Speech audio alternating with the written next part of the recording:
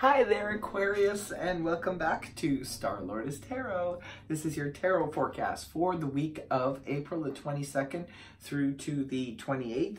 I went ahead, shuffled the cards, laid them all out. Let's see what's going on for Aquarius.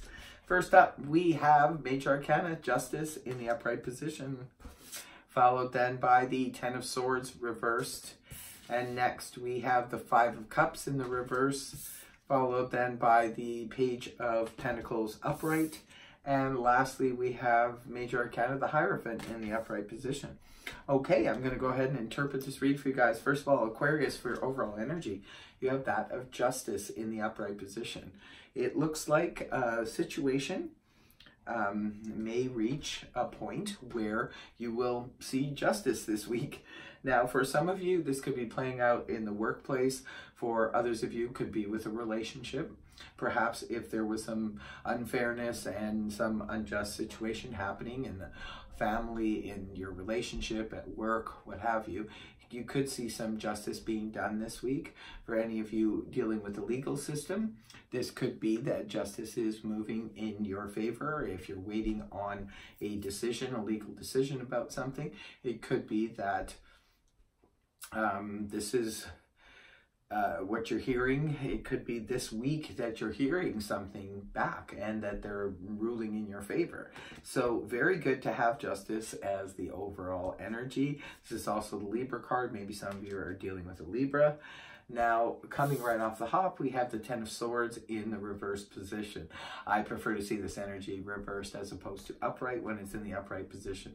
This can represent sort of like that last straw, where we're dealing with a situation, a relationship, or something that has just sort of hit the last, it's bottomed out. It's like, I will not deal with this situation any longer. I'm at the end of my rope. It's the straw that broke the camel's back kind of energy. When the card is inverted like this may have happened to some of you, and perhaps now you're this week, coming into this week, you're healing from it. You're healing from that energy. It's no longer made you feel the way that you were feeling about it. So the healing process has begun for some of you.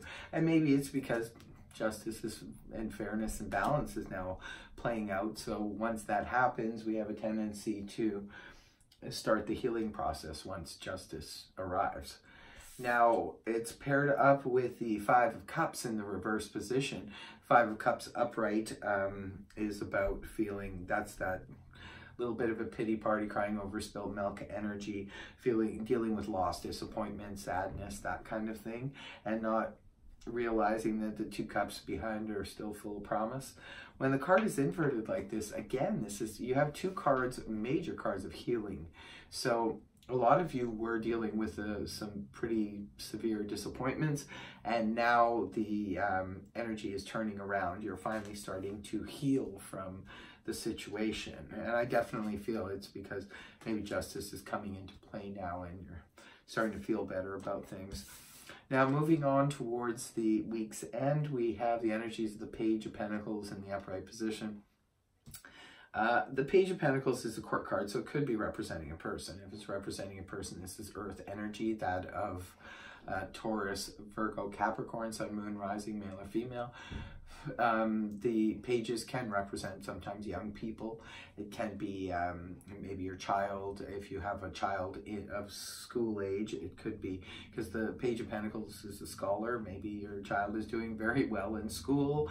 And for others of you, the page can represent a message coming towards you about an offer perhaps coming your way, and it could be about anything that the Pentacles govern, which is the tangible things in life, such as finances, work, home, that kind of thing. It could be really good news coming towards you about maybe an apartment becoming available or a home becoming available. It could be good news about a job, you know, becoming available or coming towards you. And the last card you have up here is Major Arcana, the Hierophant in the upright position, the Taurus card. This is all about making some kind of major commitment to something. This could be signing on the dotted line. This could be representing some of you joining joining a spiritual or religious community. For others of you, it could be about government contracts, like working for the government or things like that.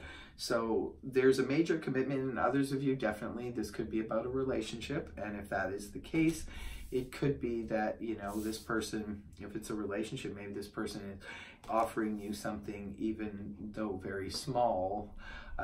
If this is a love interest, maybe they only have a small amount of security basically to offer you, but they're still willing to do that. And it could be that you're willing to go along with it and make a commitment to this person. So that is your reading, Aquarius. I am doing something a little bit different this week. I am adding an additional oracle card to all the signs at the end of the reading. And this is from my new deck. It's a really beautiful deck. This is Chakra Wisdom Oracle deck I just purchased, so I am going to pull just one card for you, Aquarius, and see what other messages that perhaps Spirit wants you to know. So this is your card, and this is your card here, Aquarius. It's a card that says confusion. This could be that perhaps you guys are confused about a situation.